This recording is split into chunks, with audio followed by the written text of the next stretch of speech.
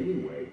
But now I'm really truly afraid that this guy's already talking about how they're going to go into the hot zone, Ukraine or whatever, and take all the kids for their own benefit. There are 100,000 orphans in Ukraine in hundreds of facilities.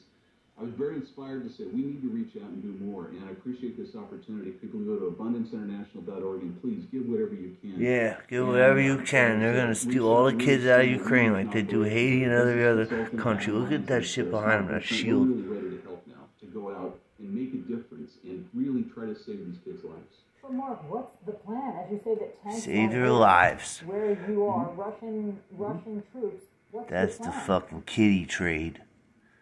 Well, it's an interesting hybrid because truly today we've been going to grocery stores and there's some of the big ones. There's one over here called Metro. It's kind of like a Costco-sized food empire.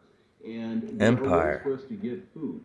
We can, and the stores seem to be open. And right now, I'm talking on the internet. Cell phones seem to be still working. Cash register are working.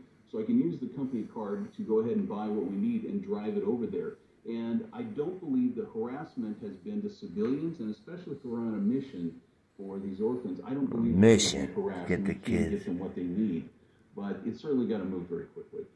Yeah, you mentioned that there were 100,000 orphans, you say, in Ukraine. We know that after the 2014... They're already talking about going in and sweeping up all the kids. People in Ukraine who were displaced. Never to be heard from again. And we're already seeing that there are people who are heading to Scott McLean's there at the Polish border if people are trying to leave. Mark, listen, it's really hard. I'm sorry that we have so much breaking news. We have it's abundanceinternational.org. International.org. Yes. Trains. Mark, best of luck to you. We will check back with you. You're doing God's cattle cars.